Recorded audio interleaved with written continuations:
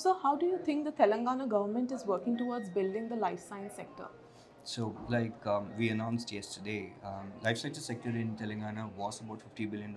We set out a target of $100 billion in about 10 years, which is 2028. So we have been able to achieve that target, in fact, almost $80 billion now. We are confident of achieving our original target in about 2 years, 5 years ahead of the planned schedule. So now we've revised that target to about $250 billion, tripling the overall target.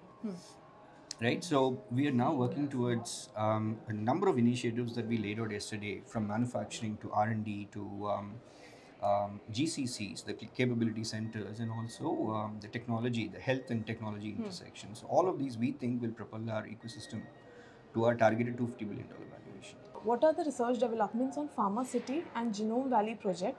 And do you think these projects are going to help in boosting the R&D and bulk drug production? Sure. So Genome Valley is a pure play R&D cluster. The full focus of Genome Valley is R&D and also clean manufacturing. And the cluster has been extremely successful over the years, and we have almost more than 200 companies now who's of life sciences industry globally. And that cluster is going strong. So we are looking at consolidating the cluster further, strengthening it and expanding that further with focus on research and innovation. We already have about 3 million square feet of lab space in the cluster, and 2 million is getting added.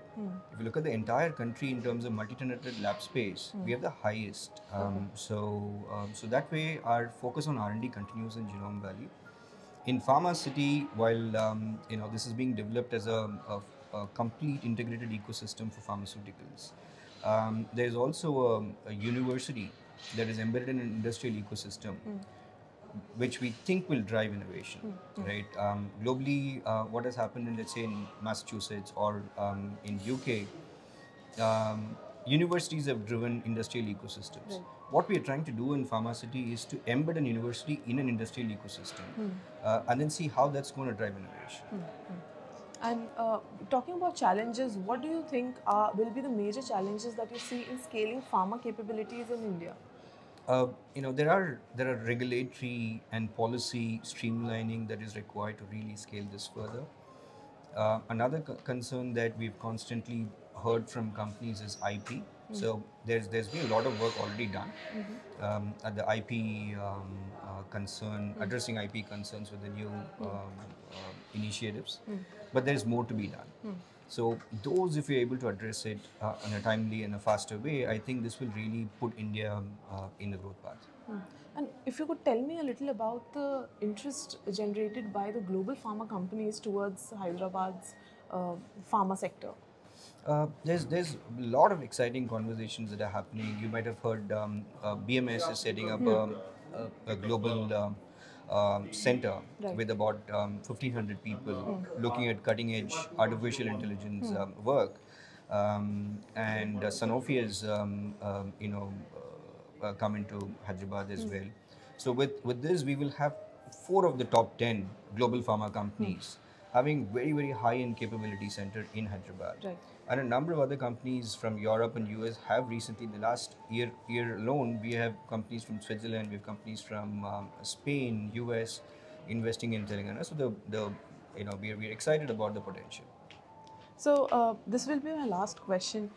How do you think the digital experiences and solutions are changing the lives, and how are pharma companies working towards meeting the consumer needs?